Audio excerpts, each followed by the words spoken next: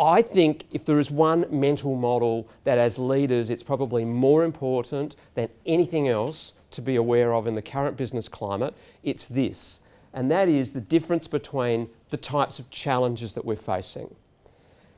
Think of maybe the first question you thought of a few moments ago and run it down against the tests there. Does it have a single right answer?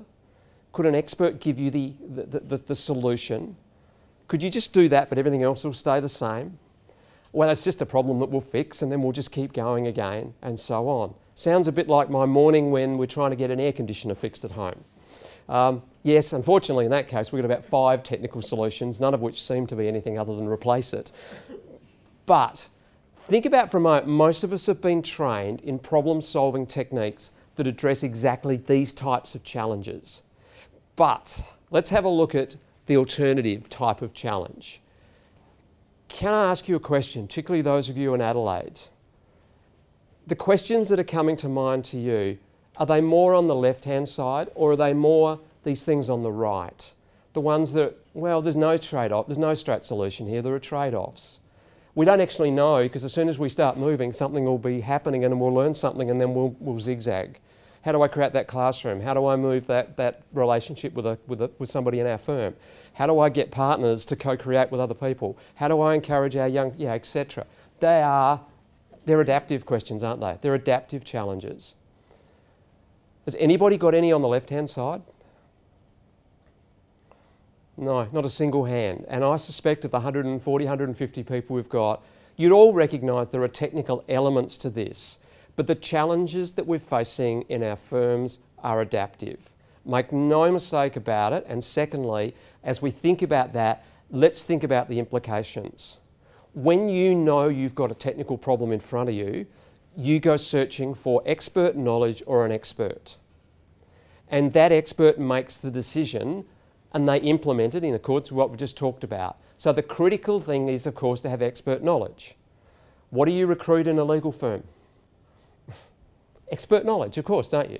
Yeah, they're everywhere. There is no question that you've got plenty of expert knowledge. And you could argue that hierarchically the same thing applies. If I'm working in another organisation and I say we make decisions based on traditional hierarchies, they'd say, yep, the leaders make the decisions. Really? Is that the best strategy? And when you actually pick it back, you go, yes, it is probably the best strategy for them to close off the decision, but how do we actually go about making them?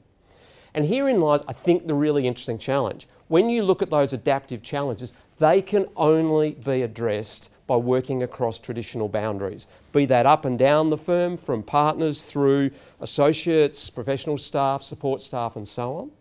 And they can only really work if we can learn together. Now let's cast back to that second slide that I popped up and said the culture in many professional service firms does not make success inevitable.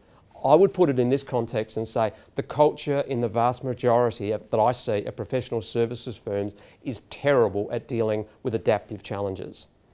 It's really good at dealing with technical, and what unfortunately happens is it does, and the experts who've written about all this stuff would say what you end up with is the fundamental mistake that you can make as a leader. You treat your adaptive challenges as if they're technical.